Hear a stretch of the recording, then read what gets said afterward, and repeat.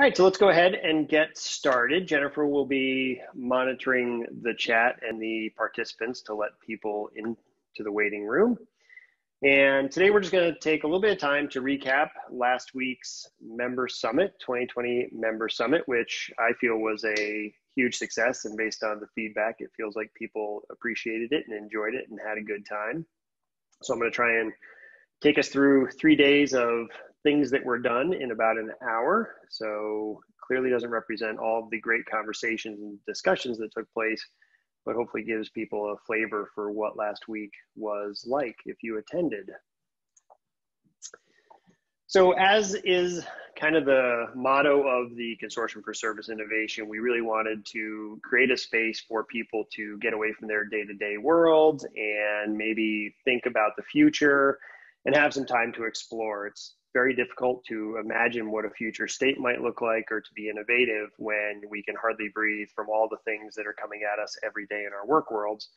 When we get together for a member summit, we like to say, let's create space to think. Since this was a virtual event, we said, let's create some time to explore it together. And it seemed like most people felt like they had that time to do some exploration, which we loved.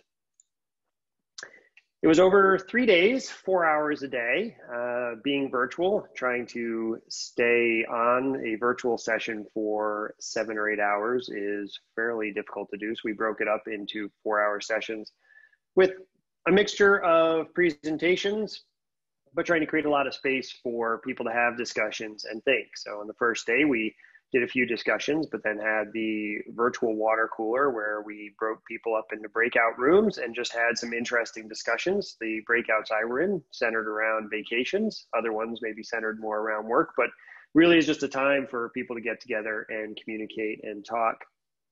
On the Thursday, we did a full day of open space, and I'll talk definitely more about some of the outcomes of open space and how that went.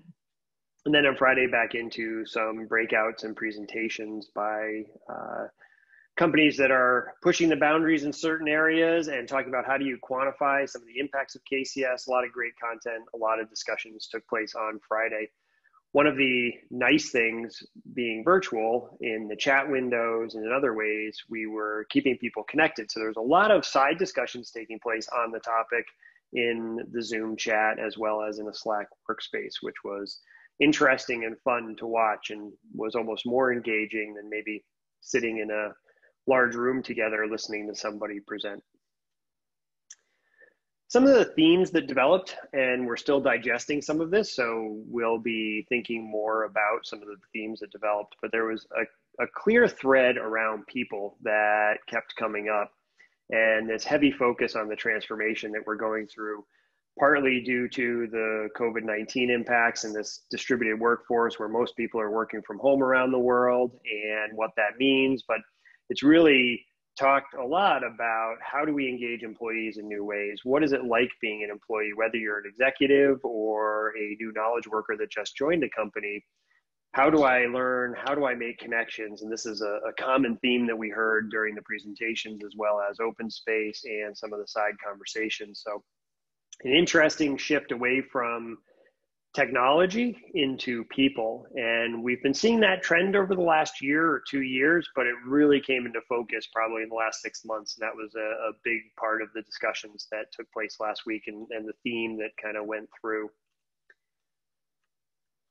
Some more specific themes or topics of discussion that were had is, again, this virtual world's requiring more intentional connection. When I used to be able to meet people at the water cooler, I would see people in the hallway, you could make those connections.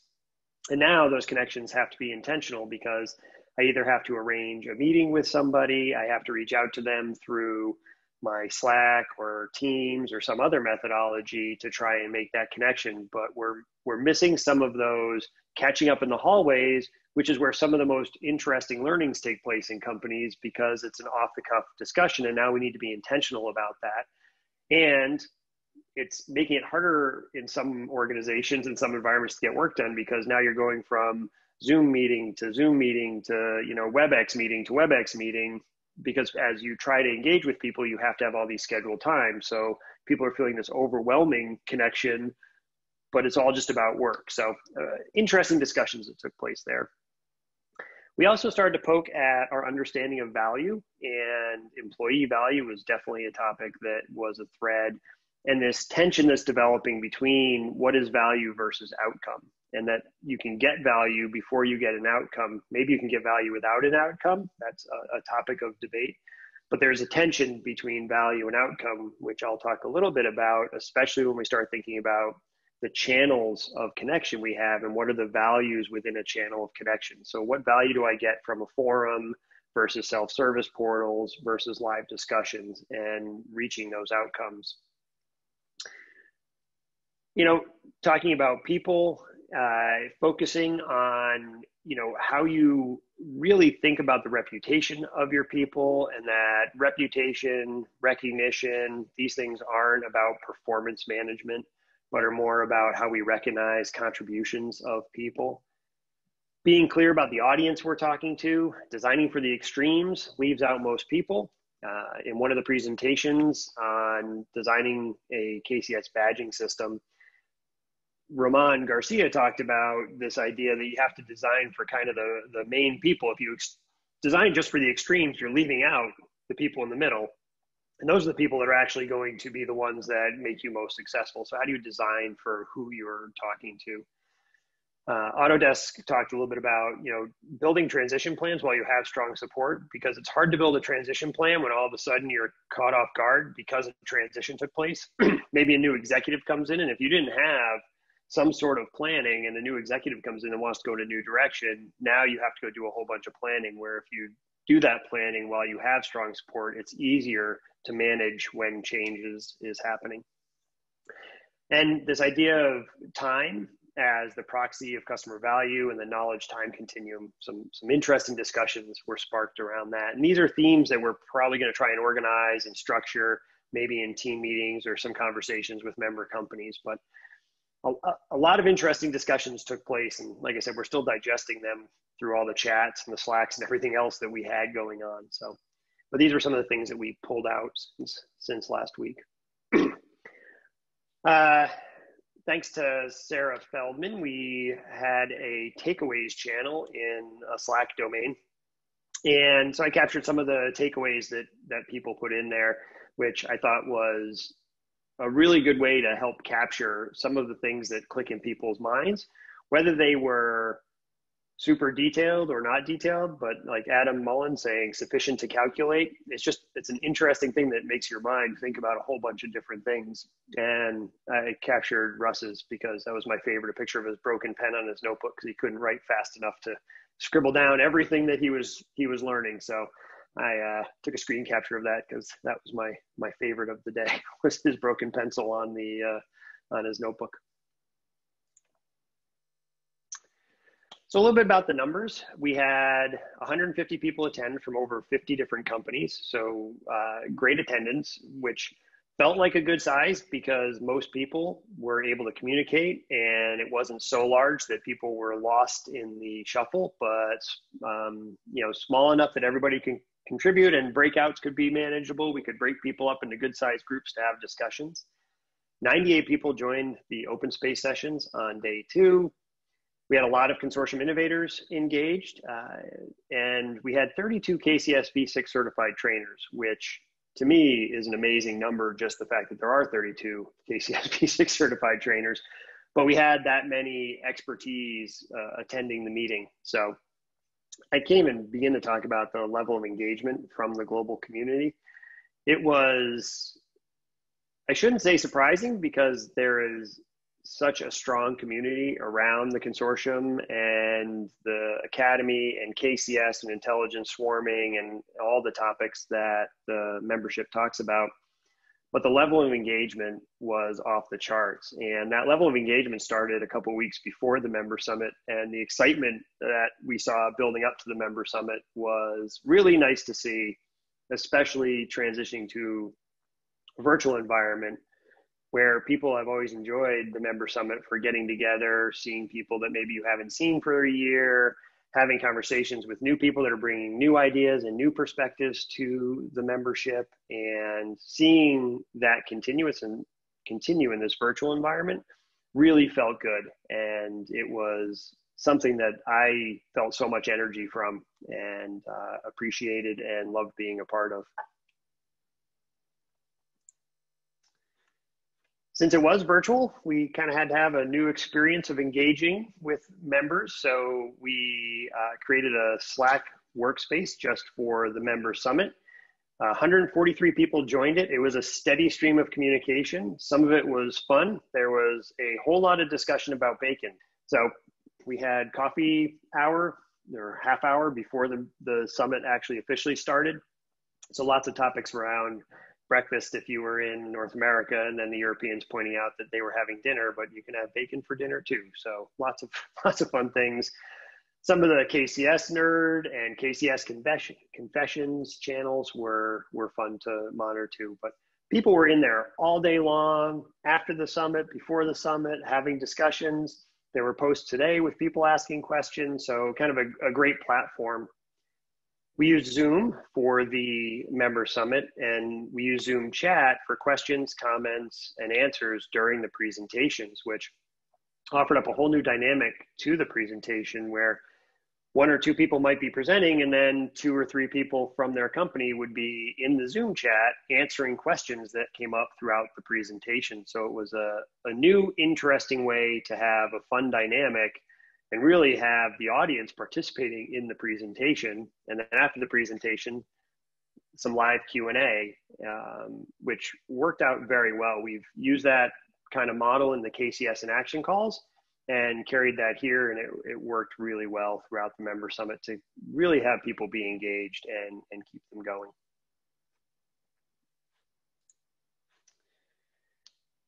It was so much fun as well to see so many people. We created some backgrounds that people could use that were for the member summit. And if you were a certified trainer or a consortium innovator on the staff, on the board of directors, you had your own little custom tag that you could have on your background.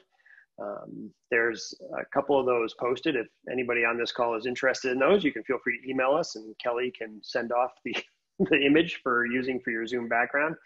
But it was fun to see so many people using the background. And then it was fun to see all the other backgrounds that people were using. So again, a high level of engagement. And I can't talk enough about how much fun everybody was having. Definitely serious conversations and great topics, but everybody was engaged and having a good time, which is really one of the things that makes this group of people slightly different than a lot of the other events that I go to, where it's engaging with the people, it's having everybody participate, being able to have some fun. It's not just presentation after presentation of a company explaining how everything they're doing is perfect.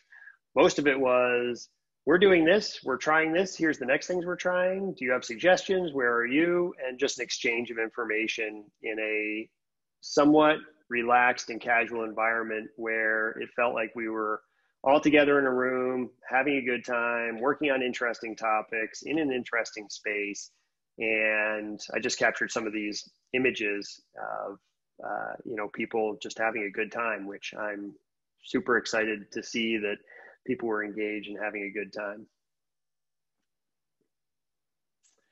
We also announced a new consortium innovator in Laurel Portner for 2020. She's been an active member since 2009, has contributed heavily to the work of the consortium, has contributed to the Measurement Matters V6 paper, leveraging coaching programs, really did a lot with the evolution of our Evolve Loop thinking, and is somebody who just supports the community and is always willing to have discussions with people on a host of different topics. So congratulations again to Laurel for becoming a consortium innovator. And we sent her the new background during the meeting so she could have her background say consortium innovator as well as being a KCS V6 trainer. So we did focus a lot on some of the topics going on around the industry. We spent some time discussing the way we organize the work with the consortium into these 5 buckets of knowledge-centered service, intelligent swarming, the predictive customer engagement, the customer experience initiative, which kind of sits on top of everything, since everything we're doing is about improving the customer experience, and leadership in an adaptive organization. KCS is obviously the most known. It's more known than the Consortium for Service Innovation in the industry, the most mature. But we talked about how it's still evolving, and there's still a lot of work being done to do things like move away from AQI to a content standard checklist. And members are continuing to question some of the methodologies and question and push and move forward. So while it's the most mature, it's also still dynamic and still changing as we change as an industry. Intelligent swarming, we had a couple presentations on member companies that are implementing intelligent swarming and where they're really pushing the boundary and adding in reputation as one of the key pillars of intelligent swarming. We used to talk about intelligent swarming was made up of collaboration and then how you match work and people, but we've added reputation as one of maybe the top level core pillars, because we used to put that under matching work to people, but getting that recognition system in place and understanding the value contribution of people is really one of the pillars of intelligent swarming. We're also updating the intelligent swarming framework to be a set of best practices and core concepts very similar to what KCS is. So over the next some number of months, I'm not going to commit to anything, we'll be kind of pushing out some new documentation on intelligent swarming. The predictive customer engagement is always a hot topic around machine learning, AI, and what the predictive customer engagement has matured into is a way to think about how you can use these technologies more than it being a technology play. We've really started to realize, like we do with everything, digital transformation, using machine learning, using AI is really about people more than the technology. The technology is leapfrogging, it's getting easier and easier. I wouldn't say it's easy, but it's certainly getting easier. But how do you get people to engage in consuming information that are coming from ML and AI? How do you build a system around that? And how does that fit into your total customer strategy is a pretty interesting and hot topic. Leadership in an adaptive organization has become another topic in the leadership levels as we've gone to this distributed workforce and as everything has shifted in the last 6 months in the way people are interacting and connecting. And that goes true for management too. How do you really connect with and manage people when you have new employees starting that you've never met and you don't know when you'll get to meet them? How do you bring them into the fold? How do you bring a team environment together? So these things are all big topics that leaders across organizations are discussing. And what does it look like as we move forward? There's lots of studies that have been done with CEOs saying they expect to ask less than 30% of their employees to come back into an in-office environment. And so that is going to change the way we interact, to change the way we lead. The work around the adaptive organization fits into that very well and is something we'll continue to poke at with the membership. So the co-creation of value was a topic, really thinking about, based on service dominant logic and service as the fundamental basis of exchange instead of product, that every interaction point in delivering a service is actually an opportunity to create value. And this is where I talked about the tension between value creation and outcome, because I can create value before I get to an outcome. But I can only do that if I have a good fit between the customer and the product and a good fit between the customer and the employee. We expand employee to be channel. So it's not just a person to person, but a person interacting with the channel, self-service, forums, machine learning, you can gain value. But only if you have information exchange, collaboration, and cooperation between the two parties, the parties being people and something, could be a channel or a technology. So we poked at this and talked about the value erosion model that the consortium has been using for years of, this linear value erosion that occurs, but that is really for known issues, not new issues. And customer value is not linear, especially for new issues. Knowing what channel is best used to serve up a solution and knowing you can't control the channel a customer comes into, every channel has its own value erosion. The example I like to use is I'm willing to poke around in self-service for quite some time, The example I used at the member summit was a sprinkler system I had put in, which became a running theme, which I didn't intend it to become a running theme through the members summit, but people kept talking about sprinkler systems. But if I'm interested in a topic and I'm not under a huge time constraint, I'm willing to poke around in the self-service on the web for quite a while to learn something. In a chat channel, though, if I don't get what I want in the first 3 or 4 interactions in a chat, I start to get really frustrated. So I might be willing to spend a lot of time in self-service before I have erosion, but in chat, I have very fast erosion. And these curves probably vary for every person.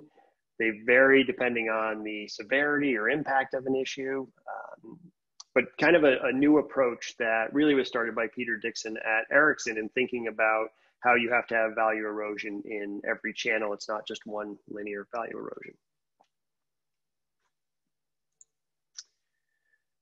And along with that, as we think about the co-creation of value and that every interaction point, once I have a reason to interact, is an opportunity for me to create value as long as there's learning between the requester and the responder. We're willing to partner with each other in the approach to solving something, and the intent is achieved in a timely manner. I can create value from issues. So it's not actually directly into value erosion, but I have the opportunity to create value. But once I hit that maybe peak value, then value is going to start eroding because now it's taking too long to get me an answer. And how do you jump from one channel to the next channel since every channel has a peak value? If I'm reaching peak value in automation and I haven't gotten to my outcome yet, how can I move somebody to a new channel? You see this with chatbots where most companies have a way to say, oh, the chatbot's going too long, get them out to another channel. That isn't as smooth as it probably should be in most companies. And since we can't control the entry point for people, how do we understand those journeys? How do we understand when we should have somebody in a certain channel and move them from channel to channel? Which sparked a lot of interesting discussions about the idea that channel success and channel value creation are not the same thing. And time is the ultimate proxy of value. So how do we understand the time somebody's willing to stay in a channel, getting value out of that channel before we move them to another channel or move them directly to talking to a human who can make a lot more intelligent decisions about how to interact with the person? And this is a topic that the members will be exploring through 2020 and into 2021. We're planning on having a team meeting where we'll start kind of diving into some of these concepts a little bit deeper and working with member companies on it. But sparked interesting discussions and themes that carried throughout the rest of the member summit. So I was excited by the level of engagement people had on this idea of what is value creation, can you co-create it, and how do you manage it when you're dealing with all these different channels? And we can't impose our view of value on our customers, and our customers' view of value and our view of value is probably very different.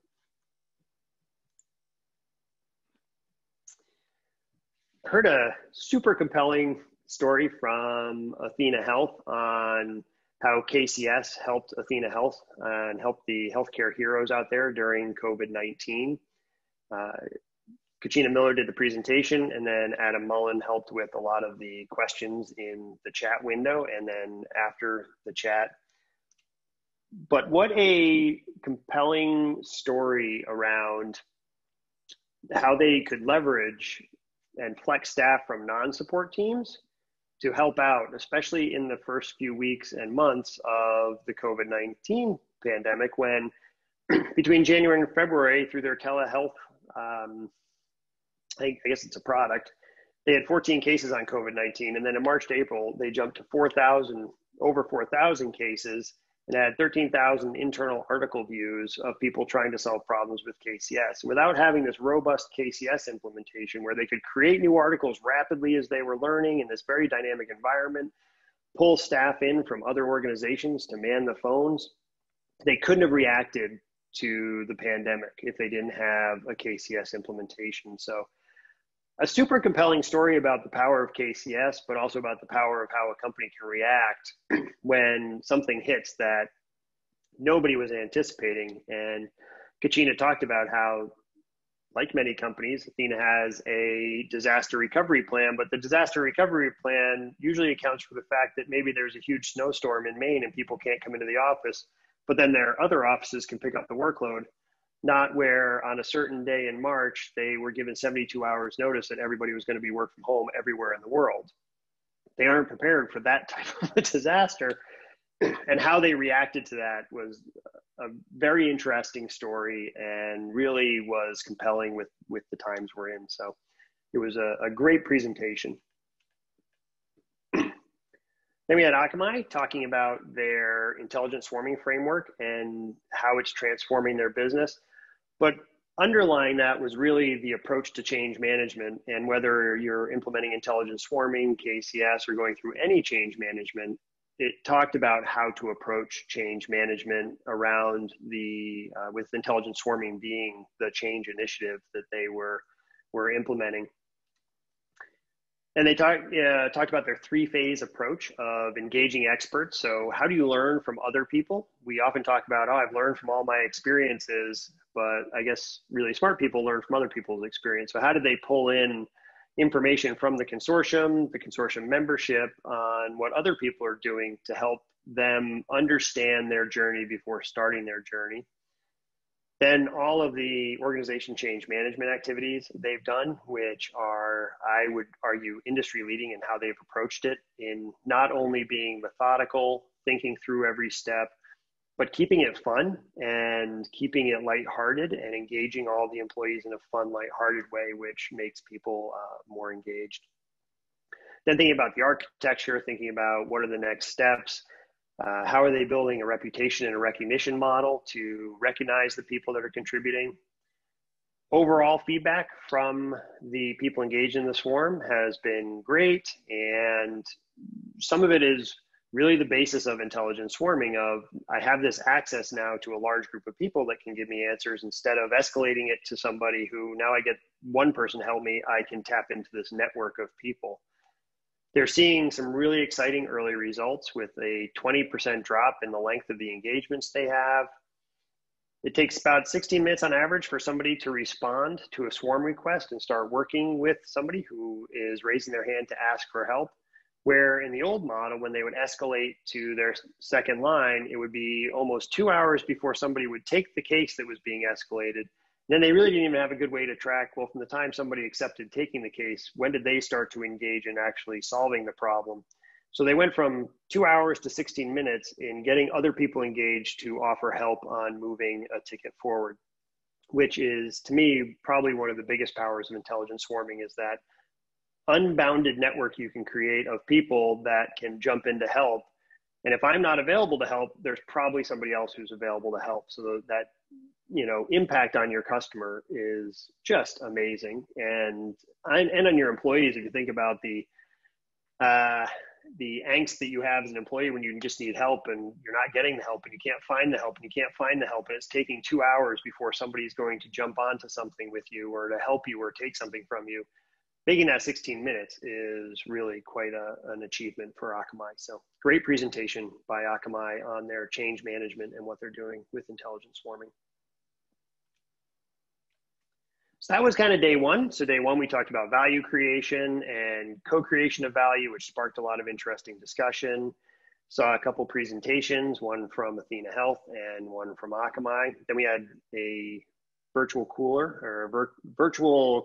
hour or coffee hour with people breaking up into rooms and having interesting discussions. Day two was all open space.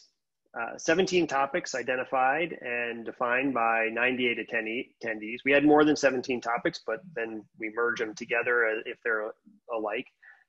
And the theme was, dreaming is a form of planning. And what are we dreaming about together? Which some of the topics had to do with that and some did not, but that's the point of open space. Open space is designed to say, what do you as a group of people want to talk about? What do you find interesting? And let's go talk about those things. It was very successful as a virtual environment. We had run open space sessions in some of the team meetings with maybe 20 people, but scaling it from 20 people to 98 people, I will admit we were nervous about how well that would work. And it was very engaging. People self-selected topics using Zoom breakout rooms so that people could move from room to room using the law of 2 feet. Maybe the law of clicking your finger this time, but if you weren't enjoying a conversation, you could go and jump to a different discussion. And we have pages and pages of notes that we need to digest and pull things out of and reach out to people and try and understand more what they may be meant by some of the comments in the notes. But some of the topics we talked about, it was a broad range of topics, things around the KCS Council, what should leaders be thinking about, metrics, intelligent swarming. So a host of topics that were covered in the open space sessions. And all of this, these notes are available on the members only wiki. So if you want to go poke around in there, you can find these and kind of read through the notes. Really some nuggets, gold nuggets of information in a lot of these notes. And then some things that are confusing me that I need to go figure out what they mean. But that's the fun of open space. And I would say that because it was virtual, the notes are much more detailed than when it's in person and people are scribbling in a notebook and handing us a piece of paper at the end. So definitely one of the benefits we saw is the capture of knowledge was much higher in this virtual environment than maybe in an in-person environment. So we're going to look at open space and see how we might be able to leverage this more throughout the year and not have it be just a one-time event or in team meetings, but could we design doing open space as something we invite people to? It's similar to the open tables that we've done for the KCS Academy. The open space or the round tables for the KCS Academy are a little more prescriptive in the topics as opposed to the group defining the topics. But we're finding when people get together, they do amazing things and have awesome conversations. And we want to try and continue to build that environment. So we might be looking at playing with this over the next year as a virtual event. Definitely one of the things we liked about doing a virtual member summit, the reach of people was much higher and it was much easier for a broad group from around the world to attend, as opposed to, could I get the travel budget and can I, take the time to travel to an event? Although everybody at the end said they still would like to do an in-person event. So we're definitely not looking at not doing in-person events, but we think this is a format that would scale and allow us to connect with a lot more people. On day 3, we had 4 breakouts that took place over 2 different time periods, with some focused on KCS and some focused on non-KCS. The badging program for sustaining KCS activities with Roman Garcia, I talked a little bit about it earlier, but PTC has had a KCS implementation for many, many years at a pretty large scale. How do you sustain that and the energy behind it when it's been in place for 10, 11, 12 years and it's just how you do your job. It's no longer something new and exciting. So they're playing around with badging programs and sustaining those activities through badging programs. Laurel Portner presented on a human first approach to the organization network analysis. F5 has done some interesting work with the ONA on how to select the coaches for their KCS program, but expanding that beyond just what they can kind of understand about the network of people, that the network of people that management think is rarely what is actually going on out there. And this is a technique to kind of uncover the network of how people are actually interacting. And great discussion on the importance of coaching and how to think about coaching and how to think about the network.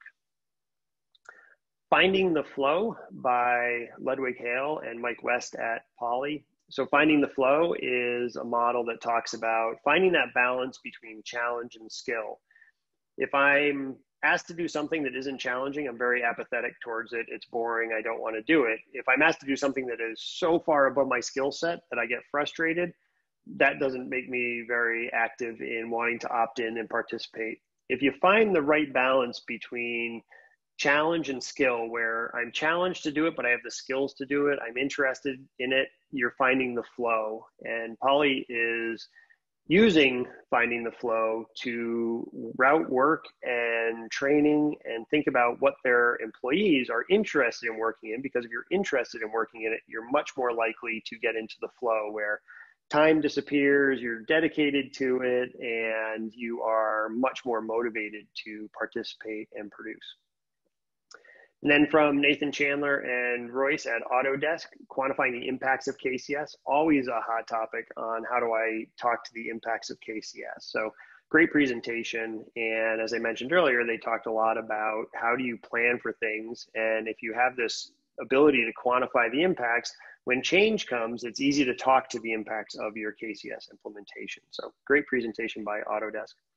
And these are just some of the comments that we pulled out of while the teams were talking. Because again, these weren't presentations saying, we've done everything perfect, look at us, everything is great, we're out to try and win an award for doing this.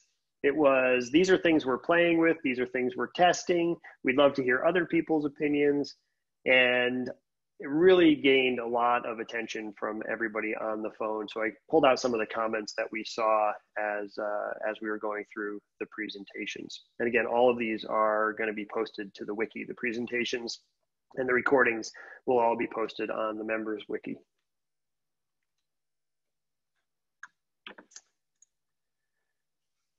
So then Bit Rambush, the Vice President of E-Services and Knowledge Management for Dell Technologies, and I had kind of a casual conversation about communication across an enterprise. As you can probably imagine, communicating in an enterprise the size of Dell is a challenge when you have to think about how do I discuss a change management initiative up to executives in getting the change approved, but also in sustaining it, since, and I'm sure a lot of people on the phone have done this, you know, as soon as executives sign off on the budget for a program or agree to a program, they're on to the next big thing, because they're looking not at next week, they're looking out a year. What are we doing next year?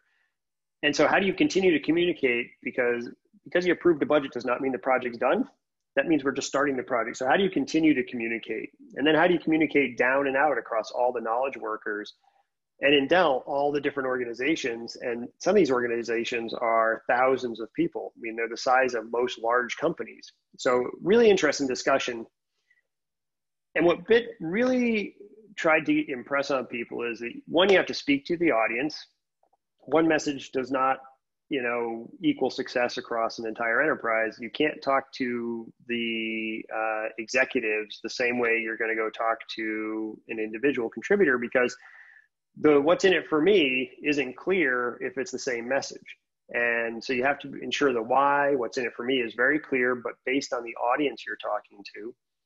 Know who your stakeholders are, know who has your back, who doesn't have your back, who's on board, all of those things, and really creating a map of your stakeholders so you know, who do I need to be communicating to more, who do I need to be prepared for, you know, to be a detractor or pushback from. Use an example of a meeting where they were presenting to some of the executives and one of them just said, I heard search doesn't work. And he's like, that just kind of derailed the entire meeting, because now you're trying to explain, well, search does work. What do you mean by search doesn't work? So, you know, making sure you understand all those stakeholders and what are their motivations. And so you don't walk into a meeting and kind of get blindsided by comments like that. And be consistent and repetitive. We talk about this in some of the management workshops, but, you know, you may work on something for 4 months before you start communicating it out. So if you worked on something for 4 months or 6 months or a year, and then all of a sudden you go to a meeting and you communicate it, you can't assume that that one meeting means anything to anybody. You have to be repetitive and continue that message, and that message has to be consistent. It has to stay consistent over the long haul in order for people to absorb it. So, but it was a kind of casual, fun, relaxing discussion between Bit and I, and, you know, he has a lot of expertise on it, so it was fun to listen to him and his perspective. And then Ron Flurd, who is also from Dell Technologies, a consortium innovator who works in Bit's organization, was helping answer some questions in the chat as well. So another great session. Then the last presentation of the consortium was on self-service measures. Measures are always a hot topic. They're very complex. Everybody does it different.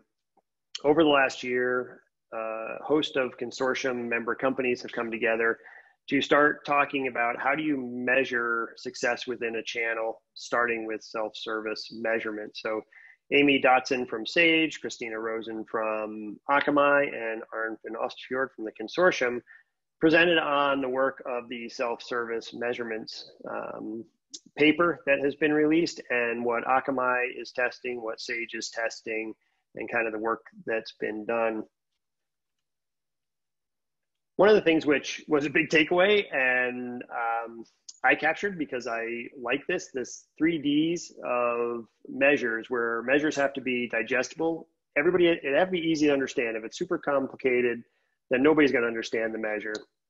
And the more complicated you make a measure, the less people actually trust the measure because now they think you're hiding something. If it's so complex, I can't understand how you're getting to it. It has to be durable and able to evolve with the project and the business. So it can't be a measure of the day. You can't walk in and show a measurement this week and then next week show a different measurement because again, then there's no consistency. And defensible, it has to be backed up by supporting measures and solid logic. So you need to be able to explain where the measure comes from, the data sources for the measure. I like this because if you think through these things when you are designing your measures, they're probably measures that are going to stick and be more accepted by the business and by the leadership. So the Success by Channel paper has been released. It's publicly available in the KCS section of the library. And in there really is a template of measures that is being tested by different companies. And they're designed to be, again, to the 3Ds of measurements, not overly complex. Yes, it can get complex how you get the data and how you design the measure, but they're designed to be fairly self-explanatory and easy to track over time to see if you're delivering and having engagement within a channel as opposed to trying to get very fancy. And the simplicity of it is the beauty of it. So the paper is available. It goes through and talks about the reason behind the paper, all the assumptions made. There's a great glossary of terms which the members have agreed to. So when we're saying something, this is what everybody means by it. I think the glossary of terms is almost one of the most powerful things in the paper because if we all use that language, then even if you use a different template, you're still saying the same thing across the industry. And our goal is to bring some consistency across the industry on how we're measuring success by channel of engagement. So absolutely go check that paper out. So just to wrap up some of the resources that are available. So all of the recordings have been posted to the members wiki. So all the presentations and all the videos from the summit have been posted. I believe we've posted most of the content if we have it. We did not record the open space sessions, but the notes and things like that will be posted. The Slack workspace that I talked about is still open and we're planning on leaving it open through the end of October. If there's a lot of engagement still going on, we may extend that and think about, what would a member engagement platform like that look like, but we plan on keeping it open through October, maybe a little bit longer. Obviously, Service Innovation is a great place to go. The members only wiki, and then the Member Summit 2020 area of the wiki. Anybody who attended the Member Summit will have access to the Member Summit part of the wiki, even if you're a non-member, but all members have access to all of the content. KCSacademy.net. There's some great new training out there on the academy.net. New KCS V6 fundamentals has been released, kind of updating the old one. So check it out. There's some short clips of the trainings on the website, and it talks a little bit about path to follow in terms of, things management should be engaged in, things knowledge workers should be engaged in, and it's really well done. Continuing to evolve as we live that reuse and on demand is how we live. So we're continuing to work on these things. As people use them, we'll update things as we need to. There's 3 new publicly available resources in the KCX section of the library. I talked about the Understanding Success by Channel. The Measurement Matters V6 paper is out there, and then a lot of work has been done on Knowledge Domain Analysis Reference Guide. So those 3 things are available in the KCS section of the library and are publicly available to anybody who wants to get at them. We do have some upcoming events. The KCS Aligned Vendor Series So we've kicked off a new series to kind of give some of the aligned vendors and service vendors and tool vendors a platform to talk about kind of how they engage with KCS. So this will be done by the vendors, and the first one will be Bonnie Chase by Coveo. Most of them are bringing a customer to talk about what they've done, but it really is allowing people, if you're using Coveo, it's designed for you to go learn about Coveo, and we'll be hosting more from the other vendors like ServiceNow and Salesforce and DBK and others to talk about what they do. So we're giving them a platform to do that through the Academy. There's a KCS in Action call coming up, Building a Strategic Framework by Kai in Germany. And, you know, Kai has a lot of experience dealing with senior level management, executives, and building strategic frameworks and driving things like that. So super interesting to talk to him about what you have to think through when building a strategic framework. So he's going to present on that in the KCS in Action call. And then towards the end of October, Knowledge as a Service team meeting for consortium members. And again, this is a pretty broad topic, but really starting to think through some of this value, and that knowledge is a service that you can deliver. It's not just KCS. Knowledge is very broad, and how can we look at that as a service deliverable or knowledge as a service in itself? And at the leadership committee meeting last year, really started to have some discussions being driven by a couple member companies that really feel you need to have a separate from your support and services organization, a knowledge as a service organization that manages knowledge across the entire enterprise. And Dell does some things like that. PTC is playing with some things like that. So a few companies are playing with this idea that knowledge is a service. And so we're going to explore that in this team meeting. And that's for members only. These are all available on the serviceinnovation.org events page for people to sign up for. And if you're looking for any upcoming workshops or things being offered by the global network of trainers, the kcsacademy.net events has a list of all the upcoming workshops and things being delivered by trainers. Or if you want to reach out to a trainer, you can request somebody reach back out to you. So a resource there for everybody to use. And we ended thinking about the fact that, 2020 is kind of the year where change became real. And in 2018 and 2019, we were talking about, KCS is the great enabler. Well, KCS became truly the great enabler in 2020. Intelligent swarming was being played with by a few companies. Then all of a sudden, everybody's distributed. And how do I engage my employees? How do I open up this unbounded network? Intelligent swarming helps you really open up an unbounded network to get access to a really large set of smart people with a lot of information without a lot of processes and heavy weight on top of them. Adaptive organizations, we're all living in adaptive organizations these days. So we kind of ended it saying 2020 is the year when this change became real for everybody. So let's take some of the models that the consortium's developed and the members are using, and let's go out and play and explore with some of these things, and then come back and advance all of our thinking on these innovative techniques. And that was how we ended the meeting. But overall, I would like to thank all of the people that attended the member summit, all the people that are engaged with the consortium and the academy, the network of people out there. You're what makes the consortium real and helps make all these models work. The staff of the consortium helps pull together information and pull together people, but the only reason any of these things work is because of the community and the members out there that go and test these models and move them forward. So I wanted to thank everybody that attended the member summit, made it so successful, as well as all the people in our extended community. I thought that was a great recap, Matt. We covered a lot of topics. There were a lot of topics covered. Yeah, I did post both the links to the event pages in the chat. People want to sign up or see what's available. Great.